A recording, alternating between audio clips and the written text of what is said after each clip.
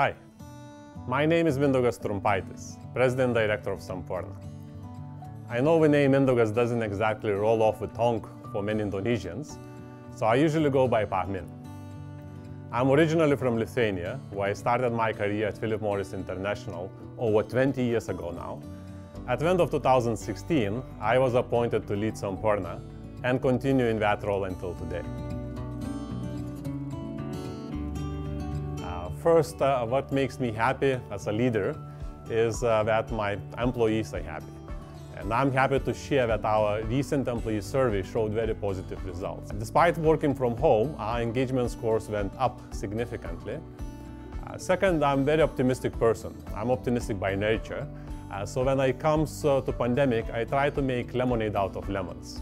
Working remotely has inspired me to improve my own work environment and also to look for ways to support communities around me.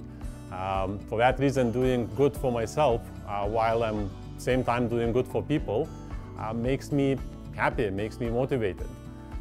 The third big element in happiness would be my family.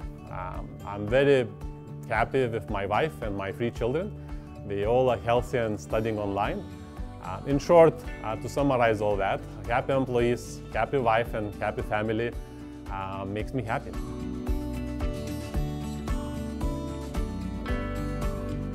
I think the key word here is agility. We have been investing in transforming our organization to be more agile and more collaborative, despite our size. As you know, Sampoerna is a very large organization. And that proved to be invaluable in the past year. Being agile allows us to quickly adapt to changes, shift working from home, and adopt digital collaboration effectively. It is also important for business to keep investing in innovation. This will ensure business to stay relevant and ahead. And lastly, we realize that more than ever, collaboration is key. We work even more closely with our stakeholders for the betterment of Indonesia. Through various initiatives, we help our farmers and distribution channels survive and thrive during this pandemic.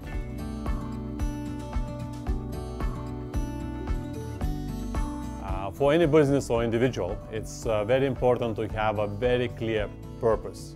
I'm not saying anything new because you can read in many books about that, but it's really true. You need to have a clear start, clear purpose. Having clear values help to live through any crisis that acts like your compass. Then when you make decisions, you just look, okay, what are the values I live by? And you just execute.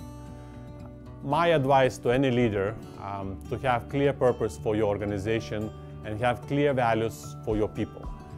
Communicate those values to your people, engage with your employees.